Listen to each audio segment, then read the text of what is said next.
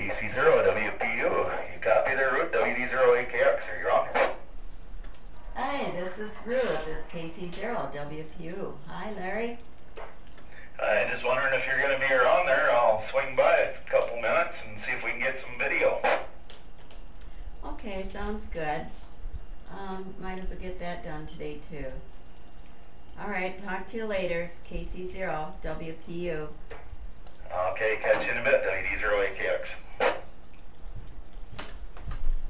Hi, WD0AKX, Larry, and now we're going to do a little ham shack interview at Ruth's place. I'll turn it over to her and let her introduce herself. Hi, this is Ruth, KCØWPU in Albert Lea, Minnesota. How did you get started in the ham radio, Ruth? Well, let me see. My brother Dick in Austin is a ham. And what I really wanted to do is to be able to chat with him back and forth, from Albert Lea to Austin on the radio. And then at the time that I went to a ham class, I was working. And so they gave me one night off a week to go to Otana. And they had classes there.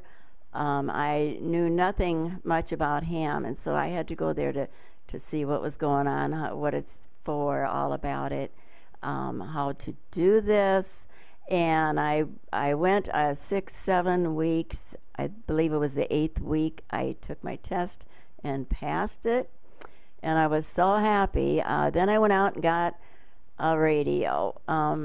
Larry Shantz helped me with that, figuring out which radio I want. I got a handheld.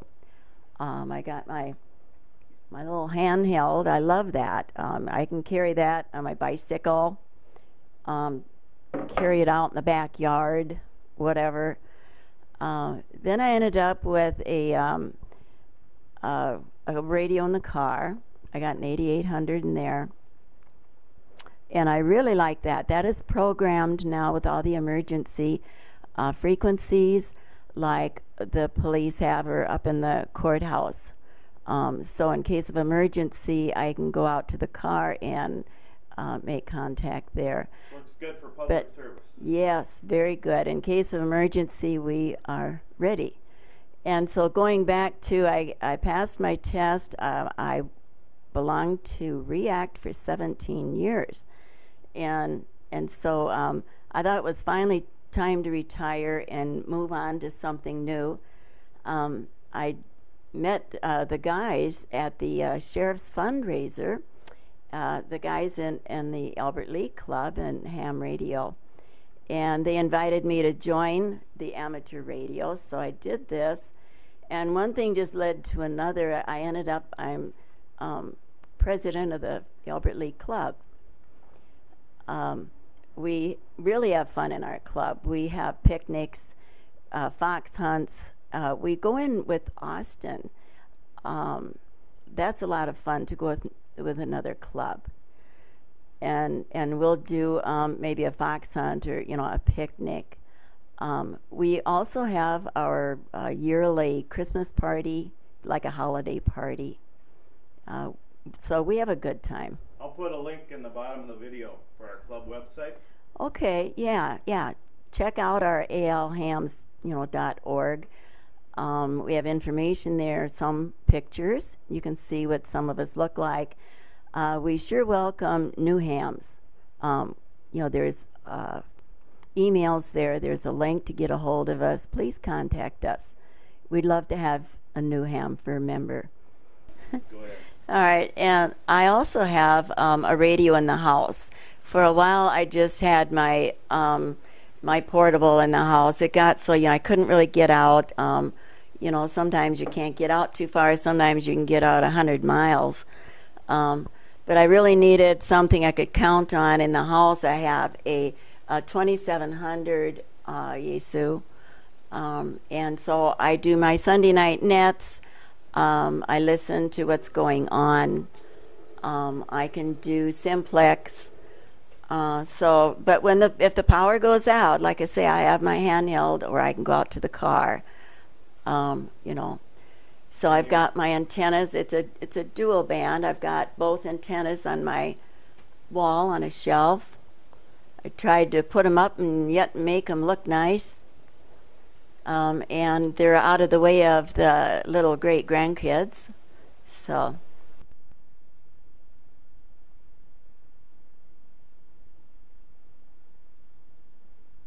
Okay.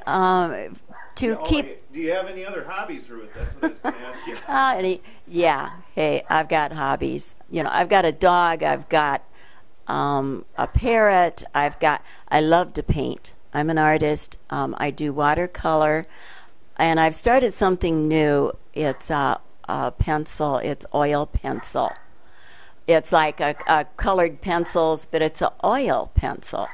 This is really fun to work with. It's easier to move around. I use mat board. I don't do it on paper. I love bowling. Bowling starts in 2 weeks, so that's really fun. I've bowled for years. We go to state tournaments. I go to nationals. I've been to quite a few places. I have a bicycle, recumbent, so I like to get out and get some exercise. I bet that's a fun bike, yeah. Yeah, that's really neat. And I just saw them using on TV some handicapped people are riding those. And they can fix the recumbent up so that they can use their arms if they can't use their legs for the veterans or anyone else.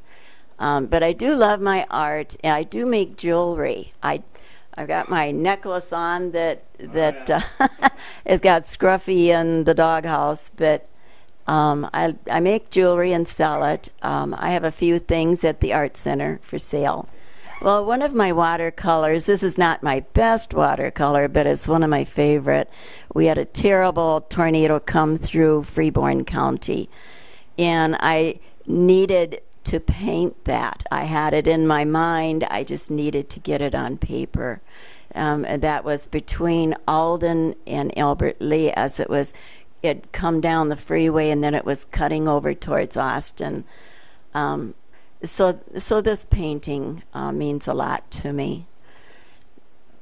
And some others here too? Well, yeah, I love my birch painting. I love white birch trees. And that's one of my first paintings. So I was real happy with that.